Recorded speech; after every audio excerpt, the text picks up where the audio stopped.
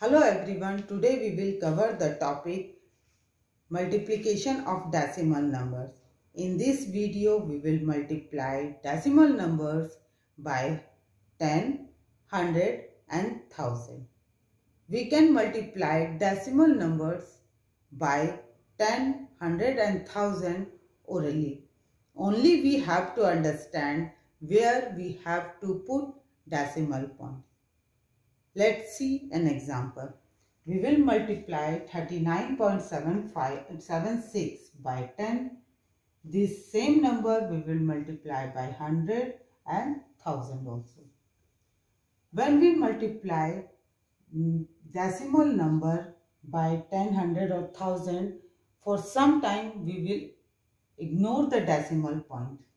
We will multiply 3976 by 1. So what we will get? We will get 3976. Here you can see 10 has 1 0. So we will write here 1 0. Now we will see the question and we will focus on decimal point. You can see in the question decimal point is before 2 digits. So in answer we will put decimal point before 2 digits. 1, 2. Here we will put decimal point. Now we will see the next question. Here we will multiply 39.76 by 100. So what we will do? We will multiply 3976 by 1. We get 3976. 100 has 3 zeros. So, sorry. 100 has 2 zeros. We will write here 2 zeros. Now we will focus on decimal point. In the question, decimal point is before 2 digits.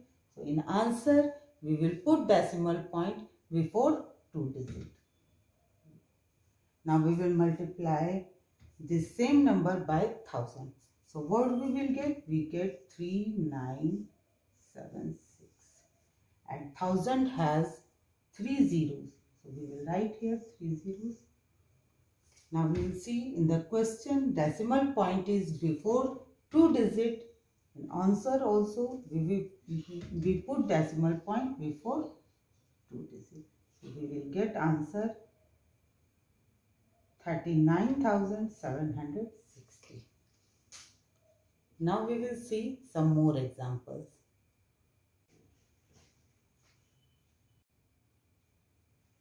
Let's begin.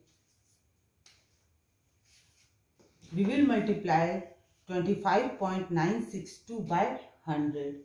We will ignore the decimal point for some time. 25,962 multiplied by 1 is equal to 25,962. 100 has 2 zeros. So we will write here 2 zeros.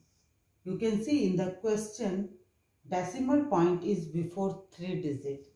In the answer also we will put decimal point before 3 digits. Now we see next question. We will multiply 715.27 by 1000. When we multiply 71,527 by 1, we get 71,527. Now you can see 1000 has 3 zeros. So we will write here 3 zeros. Now we will focus on decimal point. You can see decimal point is before 2 digits. In answer, we also put decimal point before 2 digits. Now we will multiply here 85.609 by 10. So what we will get? 85609. 10 has 1 0. So we will write here 1 0. You can see in the question decimal point is before 3 digits. So in answer also we will put decimal point before 3 digits. Now we will see the last example. We will multiply 0.75 by 1000.